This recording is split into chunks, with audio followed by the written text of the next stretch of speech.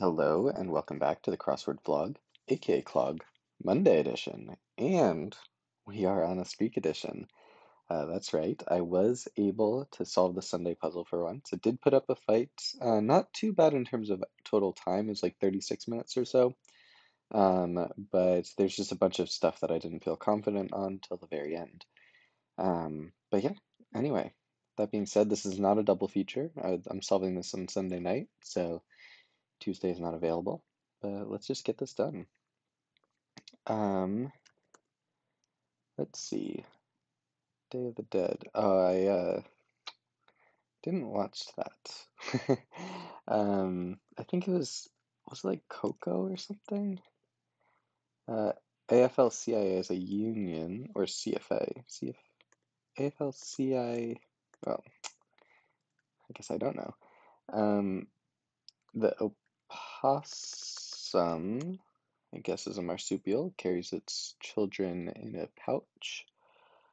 Those are cereals. Sepia tone, is that like black and white with a bit of yellow? Macs or PCs. A French fry comes from a potato, I suppose. Chill. Not quite. That's so interesting. Maybe ooh. Unbelievable. Might be like oh ho, because this could be like so cool or something like that. Little piggy is a toe.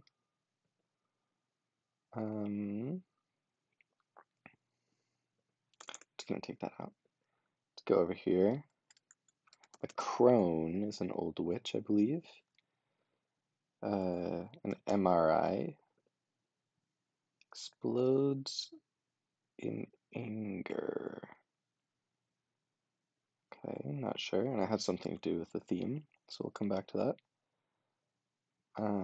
Fixes as a 22 across, and then cobbler's item might be just a shoe.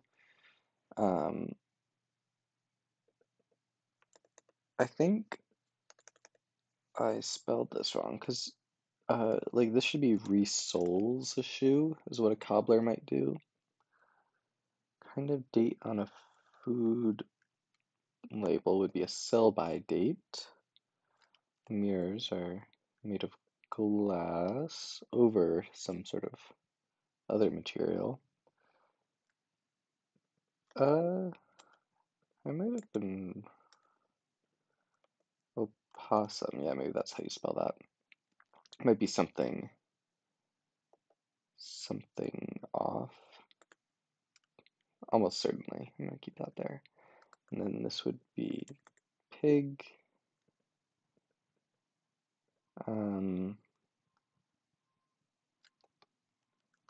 Pets are treated by vets in something, maybe? No, it's probably amp up a crowd. Cologne is in Germany, so, but I also don't know that many German words. A pot roast is slow cooked. Spam blocker. Maybe Haya? Is it, maybe just hi. Okay. Grand or upright piano. No vote would be a nay. Bluetooth, wireless speakers, deal with. I'm not sure. Those are tools. Cat meows. Native language. No, this should be hi ho, like the seven dwarves, and this would be mother tongue. Rumors are spread by, or a hint to the ends of the themers. So it might actually be roof. That might make sort of more sense.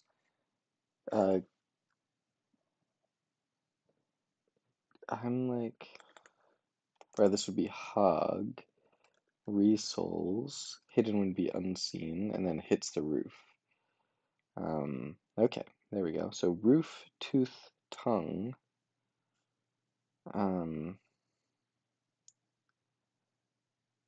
Interesting. And oh, si habla español means to speak, I guess. Armed.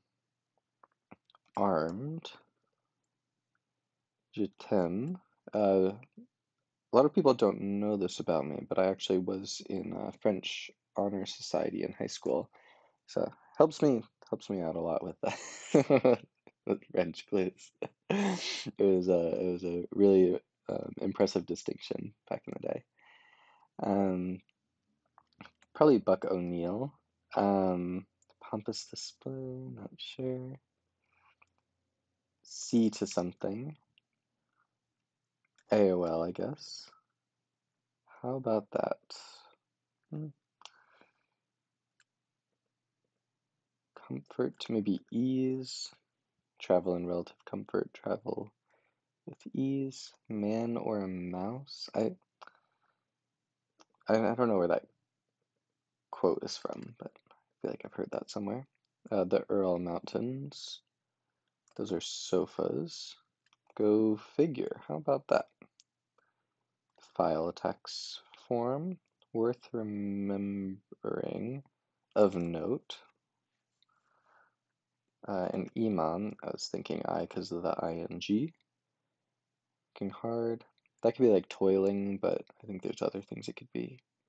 I think ALF actually. Alien life form. I think that's what it stands for. So yeah, let's put toiling there. Word of mouth, I guess.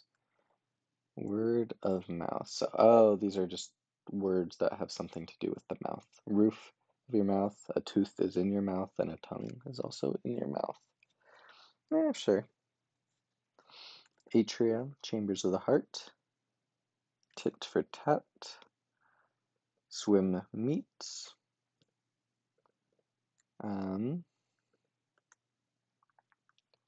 Et al. And other authors, sure. Summer. It's probably Deanna Summer, but amniograms, I think. So maybe amnios for shirt. Short, I mean. Start of a Spanish count. It's gotta be uno. Maybe Donna Summers. Uno dos. Pompous display, still not sure. Probably gum. Gum is part of your mouth.